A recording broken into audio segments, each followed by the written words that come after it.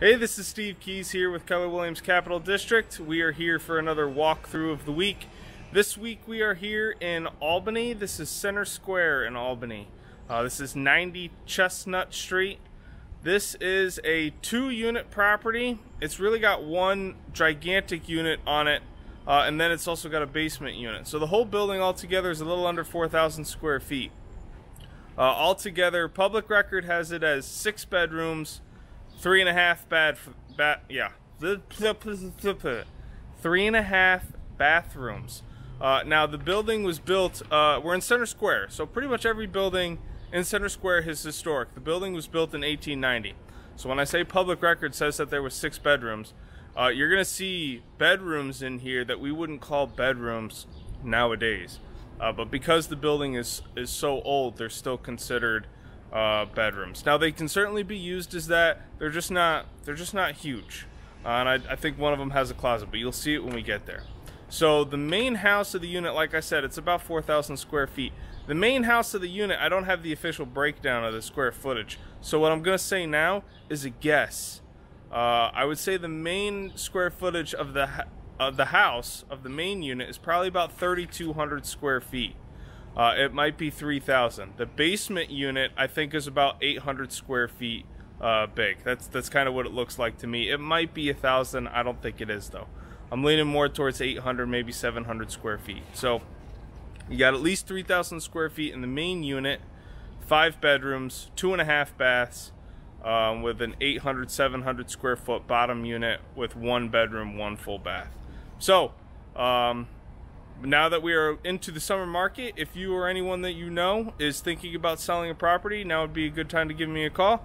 My contact information will be at the very end of this video, or you could check my Facebook page and you can get my contact information there. So we will go ahead and we will get started with the walkthrough. So we're here today in Center Square in Albany. This is 90 Chestnut Street in Albany. This is a 2-unit property. It has the main unit upstairs for a total of 3 stories. And then it has a bottom unit in the basement. So that's 4 stories altogether, including the basement. The main unit of the house, altogether the building is 4,000 square feet. The main unit of the house is probably about 3,300. I don't have an exact breakdown from public record as to the exact square footage of the unit, so I'm guessing. I would say the basement unit is about 700 square feet. Has 1 bedroom, 1 bath. The main unit, the upstairs, I would say is probably about 3,300 square feet, just whatever's left over. Has 5 bedrooms and 2.5 baths.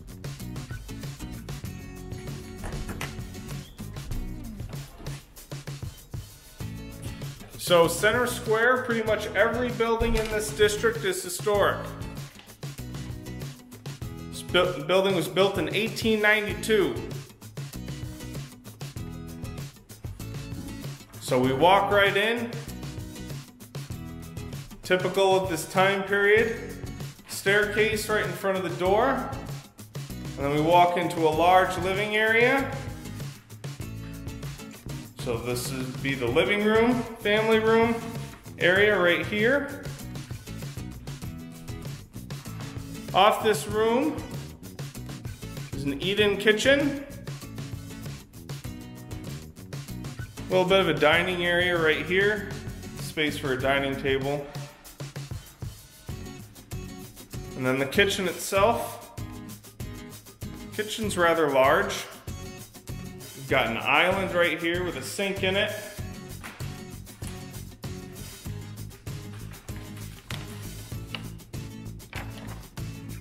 Stainless steel appliances, an electric oven, built-in microwave.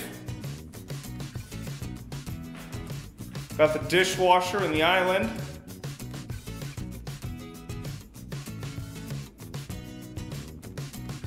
And then side-by-side refrigerator over here with additional cabinet space and some shelving.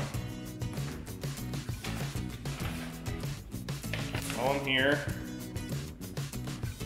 off the back of the unit, Small yard, it's a city lot. So small yard into the back.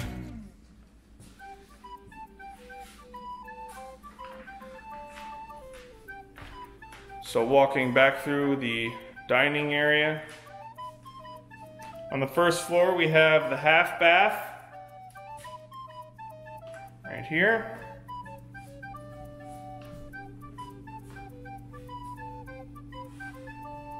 And now we'll work our way upstairs. The main unit is a total of 3 stories.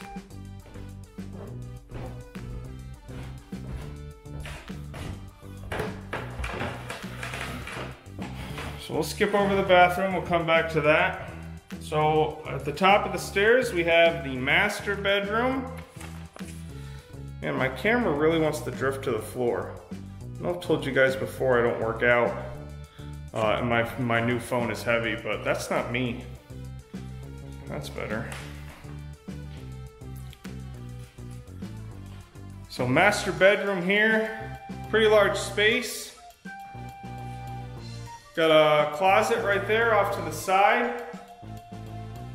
And then additional closet space right here. So these are all just built-in cabinet closets in that space. Master bath has its own access into the bathroom.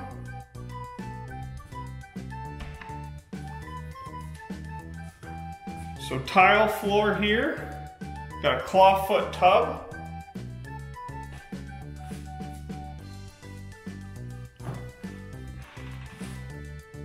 Glass door shower with a tile backsplash, tile surround.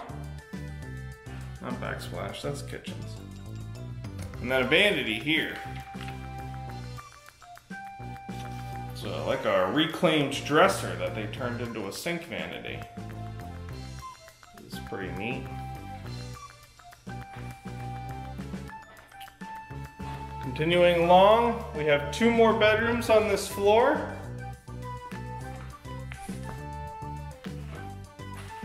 This bedroom here is rather small. This is probably like 8 feet by 8 feet, honestly. So this would definitely be more of a child's bedroom. It does have its own closet, but definitely a smaller room. And then another bedroom here. This one is larger. Decent sized bedroom. You'll notice so far we've been on all hardwood all throughout the home, which you would expect in a home of this older style. But so far it's all been hardwood. And now we will head up to the 3rd floor.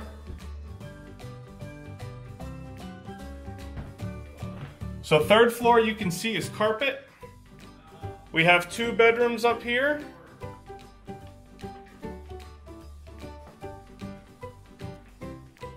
So you can see this is one of the bedrooms. Got a closet there. And then one last bedroom on this floor. It's right here. This bedroom does not have a closet space, but as I've said, it's an older style building, so closets were not very common at the time they constructed this house. So that's why you would get what's considered a bedroom on public record, even though nowadays it's not something that we would call. And then on the 3rd floor is the last full bedroom. Bathroom, sorry.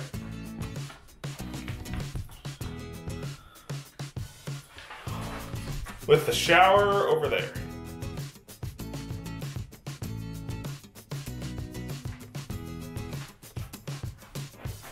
All right, and now we will head down to the basement unit.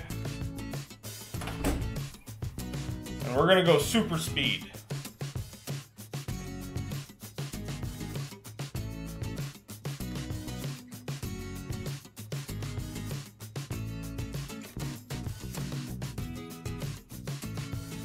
All right, and we're here. So this is the downstairs unit. Right here we walk into the living space. The unit is currently rented. The house, you can tell, is not. But this unit is rented.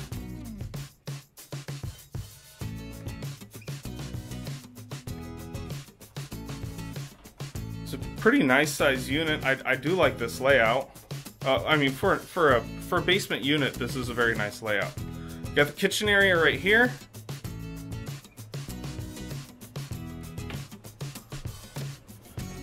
And then into the back, we have the bedroom.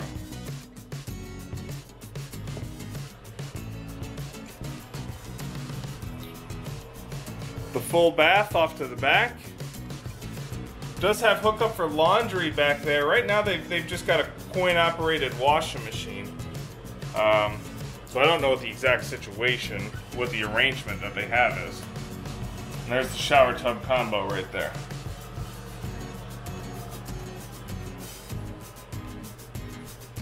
And then also this unit does have a walk-in closet. So this is a pretty large bedroom. And then there's hanger space and the closet right there. With a back door directly into the backyard.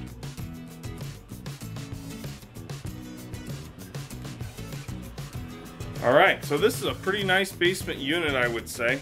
I've seen much worse. This is very nice for a city unit. Like I said, it's already rented, but the lease is set up with the option to move. So that is the property. All right, and that is the home. So as you can see, this is a very large home. The main unit itself is a little over 3,000 square feet, so it's very big. It's got a lot of space.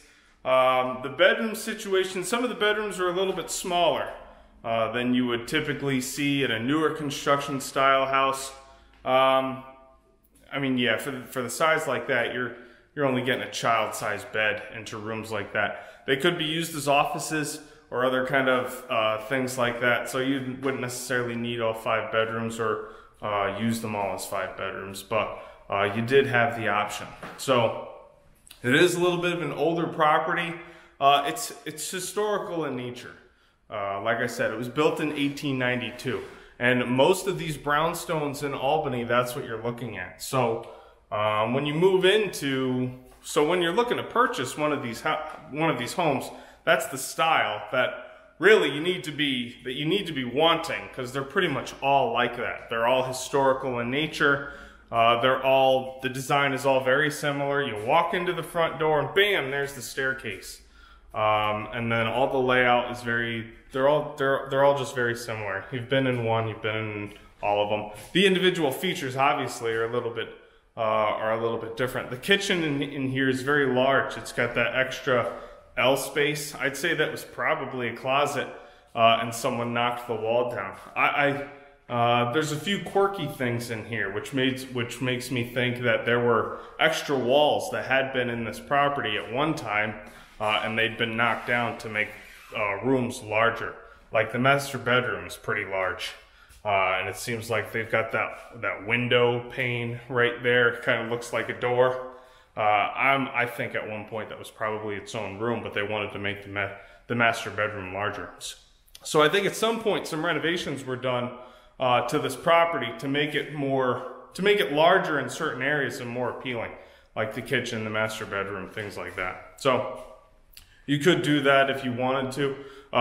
When I was walking up to the 3rd floor for the very first time, that's kind of what I had almost expected. I had expected kind of one giant room, but you can see it's got the individual rooms in there. That's something that you could do. It's something that I was thinking of. Maybe just knock all the walls down and make it one big room. But your master suite on the 3rd floor probably wouldn't be very pleasant. But it could be a very nice guest room or anything like that. So check the property information page for more specific information on this property. The most recent prices, any special incentives that are being offered on this property, open houses, things of that nature. All that can be found on the property information page. Please like my Facebook page to see more walkthroughs of the week and any of the other videos that I post on that platform. You can also subscribe to my YouTube channel. My YouTube channel has all the videos that I've ever done and will ever do across any platform. All of those will be posted on YouTube. So that is your one stop where you can go to see all things video related that I've been doing. So that has been this week's walkthrough of the week. Thank you for joining me, and please tune in again next week for next week's walkthrough of the week.